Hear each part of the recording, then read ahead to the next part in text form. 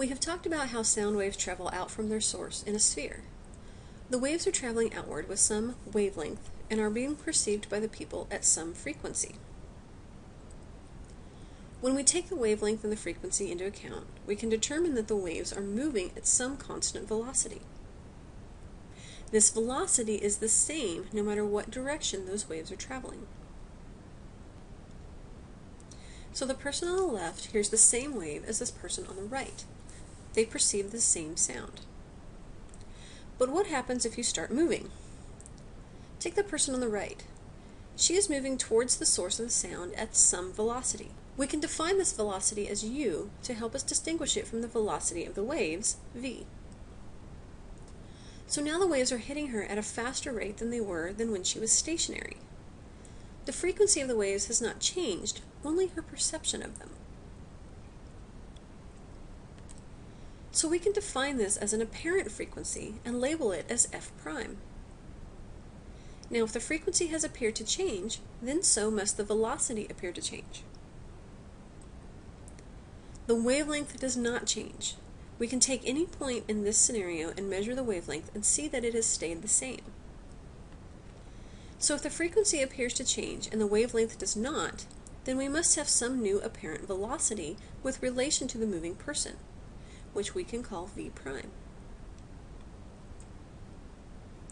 Now what we are really interested in here is the apparent frequency, because that is what we can perceive.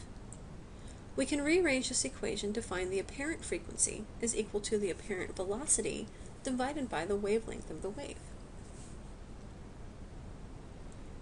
The apparent velocity is essentially the velocity of the wave added to the velocity of the moving person. This we can plug into our apparent frequency equation.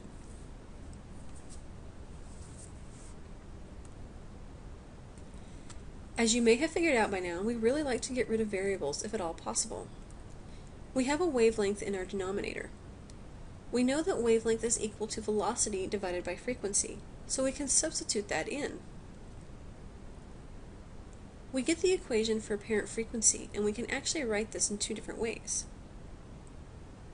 Let's look at this for a minute. If we are moving towards a sound, what happens to the frequency? It is actually larger than the emitted frequency. If the frequency increases, what happens to our sound? Remember that a higher frequency has a higher pitch. So if we are moving toward a sound, it will have a higher pitch. It will sound higher than if we are just standing in a stationary position. What about the person on the left? He is moving away from the source of the sound. Again, we will call this velocity u. The waves are now hitting him at a slower rate than they were when he was stationary. We won't go back through all the math, but if we look at our original relationship for the apparent frequency, we just want to subtract the mover's velocity from the wave velocity.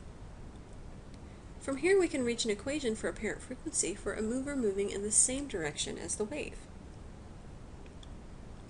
Notice the only difference is that we subtract the two velocities instead of add them. Now here's something cool. What happens if the velocity of the mover is the same as the velocity of the wave? In this case, the ratio of velocities is equal to 1. If we plug that back into our equation, we get 1 minus 1, which gives us an apparent velocity of 0. What does this mean in terms of sound? Well, if the frequency equals 0, can you hear any sound? You can't. So if the ratio of the velocity of the moving object and the velocity of the wave equals 1, that person that is moving along with that wave cannot hear that sound.